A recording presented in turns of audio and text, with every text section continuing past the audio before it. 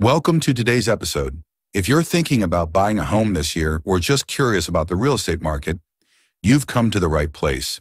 In this video, we'll be discussing the top 10 worst cities to buy a home in the U.S. in the current market. We'll break down the reasons why these locations are risky investments, from economic downturns and natural disasters to crime rates and declining infrastructure. So let's dive right in. Kicking off our list at number 10 is San Francisco, California. Once a real estate goldmine, San Francisco has seen skyrocketing home prices for years. Currently, the market is showing signs of stagnation. High interest rates, combined with the tech industry's instability, have led to a cooling market. The cost of living remains among the highest in the country, and many potential buyers are priced out.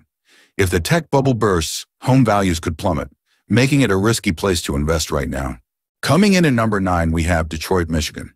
Despite some revitalization efforts, Detroit still faces significant challenges. The city's population continues to decline, leading to an oversupply of homes. Crime rates remain high, and many neighborhoods are struggling with blight. While property prices are low, the risks associated with long-term value and safety make Detroit a less than ideal place to buy a home in today's market. At number 8 is New Orleans, Louisiana. New Orleans is a city rich in culture and history, but it's also one that's increasingly vulnerable to natural disasters. The city's ongoing battle with hurricanes, flooding, and rising sea levels makes it a high-risk area for property damage. Home insurance rates are through the roof, and many residents face the constant threat of losing their homes. These environmental risks make New Orleans one of the riskiest places to buy a home. Number 7 on our list is Cleveland, Ohio. Cleveland is dealing with a shrinking population and a struggling economy.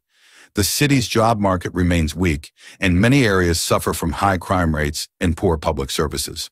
While housing prices might be attractive, the long-term outlook isn't promising, making Cleveland a tough sell for homebuyers. At number 6, we have Miami, Florida. Known for its beaches and vibrant culture, Miami is also known for its volatile real estate market. The city has seen significant price increases over the last few years, but currently, concerns about rising sea levels and increasingly frequent hurricanes are casting a shadow over the market. Additionally, the high cost of living and heavy reliance on the tourism industry, which can be unpredictable, make Miami a risky place to buy a home. Number 5 is Hartford, Connecticut.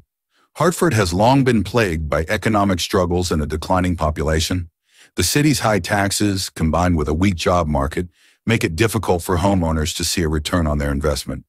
Right now, Hartford's real estate market remains sluggish, and it's one of the worst places to buy a home if you're looking for long-term value. Coming in at number 4 is St. Louis, Missouri. St. Louis faces significant economic challenges, including a high unemployment rate and slow job growth. The city also grapples with high crime rates and deteriorating infrastructure. While home prices are relatively low, these issues make it a less than desirable place to invest in real estate at this time. At number 3, we have Buffalo, New York. Buffalo has seen a population decline for decades, and despite some recent signs of growth, the city's economy remains weak. The harsh winters, coupled with a struggling job market, make it difficult for home values to appreciate.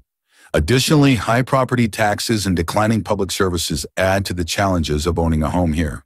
Number 2 on our list is Baltimore, Maryland. Baltimore's real estate market has been in trouble for years. The city suffers from high crime rates, struggling schools, and deteriorating infrastructure. Many homes sit vacant, and the foreclosure rate is high. While some areas are seeing investment, the overall outlook remains grim, making Baltimore a risky choice for home buyers in today's real estate market. Finally, the number 1 worst city to buy a home right now is Jackson, Mississippi. Jackson faces a perfect storm of issues: a declining population, a weak economy, and severe infrastructure problems, including ongoing issues with the city's water supply. Crime rates are high, and the public school system is struggling. For home buyers, the risks far outweigh the benefits, making Jackson the riskiest place to buy a home this year. And that wraps up our list of the top 10 worst cities to buy a home in the U.S. in today's current real estate market. While each of these cities has its own unique challenges, the common thread is the high level of risk involved in buying property there. Remember, buying a home is a major investment, So it's crucial to do your research and consider all the factors before making a decision. Thanks for tuning in.